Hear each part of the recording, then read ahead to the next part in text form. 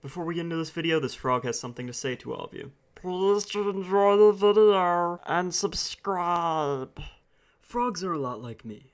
Frogs are short-bodied, tailless amphibians. I, of course, am not an amphibian, but that's besides the point. The first known frog is the protofrog. Pretty cool, eh? They're these epic frog bitches you see on the screen right in front of you. Frogs actually evolve from tadpoles at level 20, and then frogs evolve into salamanders at level 42. Cool stuff, am I right?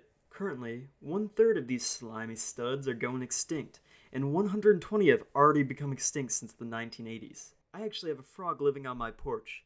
His name's Henry. Here are some of my favorite frogs. First off, of course, we have whatever the fuck kind of toad Henry is.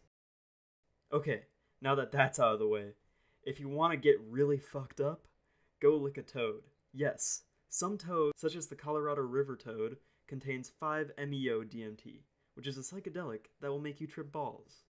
The golden poison frog, however, will kill you. Actually, it has enough poison to kill 10 of you.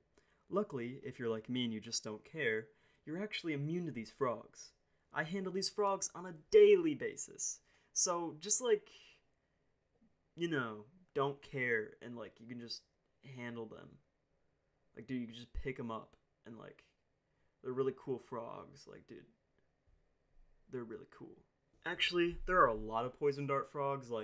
I don't even have to look this up. I can just tell you, green, blue, red. Of course, we just saw the yellow one. There's lots of poison dart frogs, and if you see one, just don't touch it. You'll die.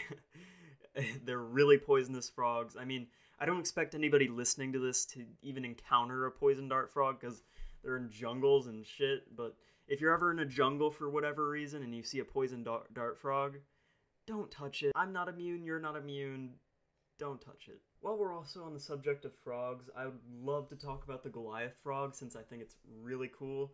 It's just a big frog that you can just, just stare at in this picture. I mean, it's just a big frog, I think. I've seen big frogs before, but I don't think I've ever seen a frog this big. Goliath frogs, if I made a top 10 frogs list, they would probably be number 1. They're just a really cool frog breed. That's basically it. These frogs can be up to 34 centimeters long and weigh over 3.2 kilograms. That frog weighs more than I do. Holy shit.